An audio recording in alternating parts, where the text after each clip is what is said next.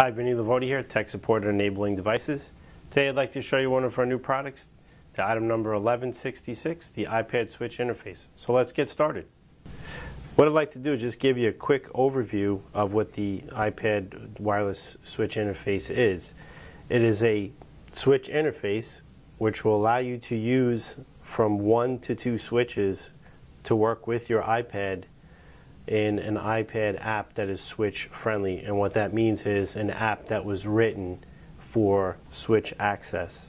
It will not control any other functions or features of your iPad. It will just work within those apps written for switch use. So what I'm going to do right now is I'm going to show you how the iPad wireless interface works with the switch and a simple basic AAC app. First thing I'm going to do is plug in my switch, and I'm going to launch my app. And this, again, is a simple AAC app. You have your choices of messages here on the left-hand side, and we've highlighted just a simple message that we've pre-recorded, and I'm going to use my switch to relay that information. I'm hungry. I would like something to drink and eat, please. And I can change it to a different message. Hello, my name is David. What's your name? It was nice to see you today. Goodbye. Again, this is an introductory type app to start them off on basic AAC function, and then once the user, if they're able to move forward, they can go to a more advanced AAC app, something with maybe scan selection where the switch would actually highlight different selections, and then they would choose their selection once it's highlighted. And also some other apps also support 2-switch use for more advanced users. So what I'd like to do right now is give you some information on the interface about how you charge it and get it ready for use with the iPad.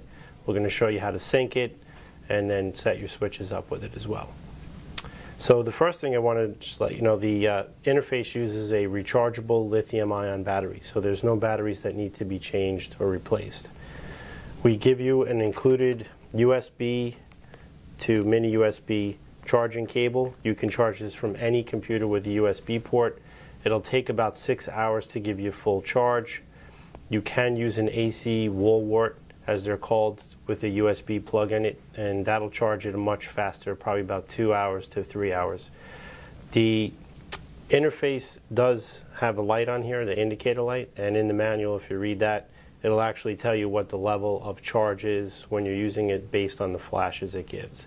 So what I'd like to do now is show you how you pair this with your iPad. Now, this only has to be paired once. Once the device is paired with the iPad, you'll not have to repeat this process unless you remove the device, which you can if you'd like to. But when you're using it, you just have to pair it once, and let me show you how to do that. All right. The first thing we want to do is we're going to need to power up our interface before we start the pairing process. This is your on-off power button, and what you need to do is let's get into our iPad. First thing you need to do on your iPad is go to your settings menu, then go under General. Then once you're in General, you're going to pick Bluetooth. Turn your Bluetooth on. On the iPad interface, you're going to want to press this red power button for about 1 second until the green light comes on. Once the green light comes on, release the button. This will put the iPad interface into what they call discovery mode. Okay.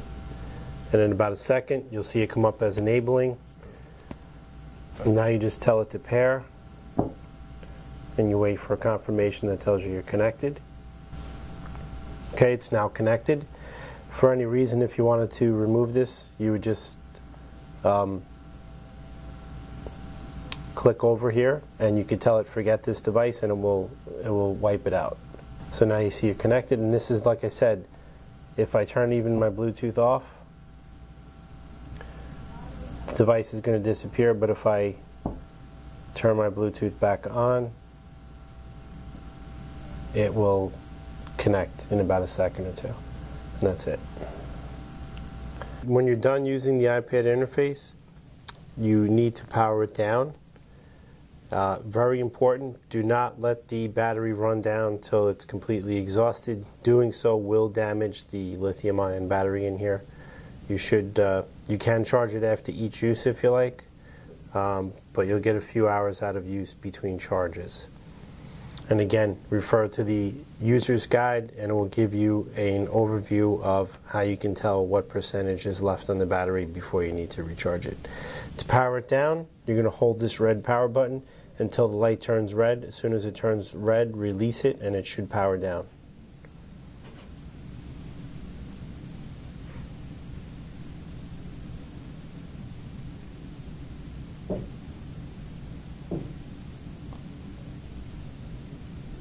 That's it. Now it's powered off. So there you have it, the iPad interface, item 1166. You can purchase this item on our website at enablingdevices.com, through our phone sales at 1-800-832-8697, and through our catalog. Thanks for watching the video. Hope to see you soon.